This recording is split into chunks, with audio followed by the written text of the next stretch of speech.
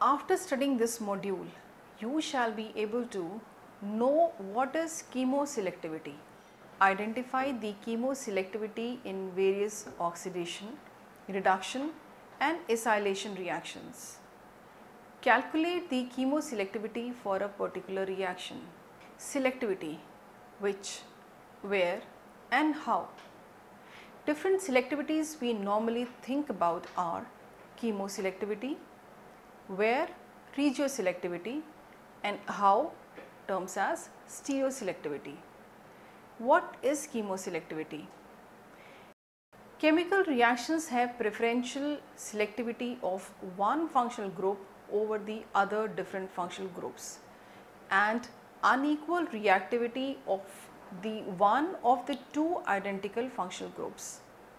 Such predictions based on connectivity are generally considered plausible, but the physical outcome of the actual reaction is ultimately dependent on the number of factors that are practically impossible to predict to any useful accuracy: solvent, atomic orbitals, etc. In another definition, if an organic compound contains more than one differential functional groups or more than one like functional groups that are non-equivalent, if a reagent reacts exclusively or predominantly with one of them, the reaction is said to be chemoselective. Different examples of chemoselective reactions. Chemoselectivity in reduction. Chemoselectivity in reduction of the carbonyl compounds. In general, a compound with single functional group like ketone, for example as shown here in the figure 2-hexanone, the carboxylic acid group can be reduced to alcohols 2-hexanol and 1-hexanol as shown here in the structures. We can see one being reduced to the OH group, which is shown by the figure by the use of a reducing agent, which is sodium borohydride. Acids again reduced to alcohols from 3 to 4. Reduction of an organic compound contain two groups, a keto and a carboxylic acid, by using a reducing agent gives three possible products: 5-hydroxyhexanoic acid, 6-hydroxyhexane 2-one and 1,5-hexane diol. As we can see that if only the keto group is reduced, we get a OH and an oic acid. If only the carboxylic acid group is reduced, we get a keto and an alcoholic group, and if both the groups are reduced, we get diol. As such, chemoselectivity can be difficult to predict that which of the group is being reduced, but observing selective outcomes in the cases where many reactions are plausible is common. Examples include the selective reduction of 5-oxohexanoic acid 5 with sodium borohydride and lithium aluminum hydride goes to the greater relative chemoselectivity and gives different products: 5-hydroxyhexanoic acid 6 and 1,5-hexane diol respectively. The solvent systems are different, and changing the reducing agents give us the two different products where each of the reagent is chemoselectively reducing one of the functional groups and not the other. Evidently, reduction of compound 5 by sodium borohydride reacts selectively with only keto group and gives 5-hydroxyhexanoic acid as chemoselective product, but lithium aluminum hydride reacts with both keto and carboxylic acid groups and gives 1,5-hexane diol. Thus, the reaction of 5-oxohexanoic acid with sodium borohydride is a chemoselective for reduction of ketone in the presence of a carboxylic acid. Chemoselective reduction of a double bond ene molecule over the carbonyl group. Reduction of alpha beta unsaturated cyclopentanone by using hydrogen palladium gives cyclopentanone. So, we can say that hydrogen palladium reacts with only the carbon-carbon double bond, which is the ene system. This reduction is selective for the carbon-carbon double bond. A similar case is also seen with the reduction of cyclopentanone, which is reduced to cyclopentanone. Chemoselective reduction of carbonyl over the C double bond C. Reduction of alpha beta unsaturated cyclopentanone in the presence of sodium chloride with sodium borohydride obtained alpha beta unsaturated cyclohexanol as the product. This reduction is selective for the carbonyl group, whereas the C double bond C or the ene group remains unaffected. Chemoselective reduction of alpha beta unsaturated ketones over the allylic alcohols. 4,3-oxo-cyclohex-1-enyl butanol reacts with sodium borohydride, cerium chloride, ethanol at the temperature of -15 degrees to give 4,3-hydroxy-cyclohex-1-enyl butanol.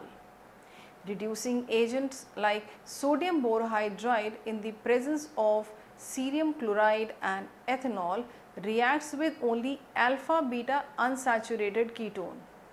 Another example is the reduction of alpha beta unsaturated ketone reacts with sodium borohydride, reduce the carbonyl group and gives the product 16, while BH3, 1/3 of the equivalent, gives the allylic alcohol 15 by the reduction of alpha beta unsaturated ketone. Both the reactions are depicted here in the figures, where sodium borohydride in the 0.25 equivalent amount reduces the carbonyl group to the alcohol, while the borohydride reduces the allylic carbonyl group in the reaction B. Chemoselective reduction of the alkenes over alkenones. Reduction of S2-methyl-5-prop-1-ene-2-yle cyclohex-2-enone reacts with the Wilkinson catalyst triphenylphosphine, rhodium chloride and hydrogen gives S5-isopropyl 2-methyl-cyclohex-2-enone by the selective reduction of the terminal alkene. So, we can say that this reduction methodology is selective for the terminal alkene over the substituted alkene. Reduction of S2-methyl-5-prop-1-ene-2-yle cyclohex-2-enone with K-selective THF gives 5S2-methyl-5-prop-1-ene-2-yle cyclohexanone as shown in the figure and the compound number 19. This reduction methodology is again selective for more substituted alkenes over the terminal alkenes. Chemoselective reduction of alkenones over the alkenes. As can be seen here, it is only the double bond which is in conjugation with the double bond O is being reduced, while the other double bond at the position outside the ring is not affected by this reaction. Chemoselective reduction of the alkynes over alkenes. Reduction of 1-but2-enyl 2-prop-enyl benzene in the presence of Lindlar catalyst, which is palladium calcium carbonate with quinoline by hydrogen to give 1-but2-enyl 2-prop-1-enyl benzene. This is an example of the selective syn addition of hydrogen to alkyne over the alkenes. Chemoselective reduction of the ester COOR over cyano group. Reduction of ester 22 in the presence of calcium borohydride to give 3-hydroxymethyl benzonitrile. It is only the ester group reduced to the alcohol while the cyano group remains ineffective. Chemoselective reduction of the carboxylic acids in the presence of esters. Reduction of tetrahydro-5-oxofuran 2-carboxylic acid in the presence of borane dimethyl sulfide complex to give dihydro-5-hydroxymethylfuran 2-one as shown here in the figure. Chemoselective reduction of the carbonyl over the ester. Reduction of methyl 4-acetyl benzoate in the presence of sodium borohydride in methanol to give methyl 4,1-hydroxyethyl benzoate. It is seen that the carbonyl group is reduced as in preference to the ester group with the presence of sodium borohydride and the methanol. Chemoselectivity in oxidation. Chemoselective oxidation of the allylic alcohols over the other alcohols. Oxidation of the allylic alcohols in the presence of the manganese dioxide and chloroform to give alpha beta unsaturated ketone. Manganese dioxide selectively oxidizes the allylic alcohol in the presence of the other hydroxyl groups as shown here in the figure where the selective oxidation of the allylic alcohol takes place. Chemoselective oxidation of the secondary alcohols over the primary alcohols. Oxidation of butane 1,3-diol in the presence of silver carbonate and silyte selectively oxidizes the secondary alcohol over the primary alcohol and gives 4-hydroxybutane 2-one. Chemoselective oxidation of lactols over other alcohols. Oxidation of tetrahydro-5-prop-1-enyl furan 2,3-diol in presence of silver carbonate and silyte to give selectively dihydro-3-hydroxy-5-prop-1-enyl furan 2,3-H-one. This methodology is selectively oxidize lactol in the presence of the other hydroxyl groups. Chemoselective epoxidation of allylic alcohols over the unfunctionalized alkenes. Epoxidation of 3,7-dimethyl octane 2,6-diene-1-ol in the presence of tertiary butyl hydrogen peroxide and vanadilyl acetyl acetonate to give 3-methyl-3,4-methyl pent-3-enyl oxyran 2-yl methanol. Chemoselective epoxidation of alpha beta unsaturated ketones over alkenes.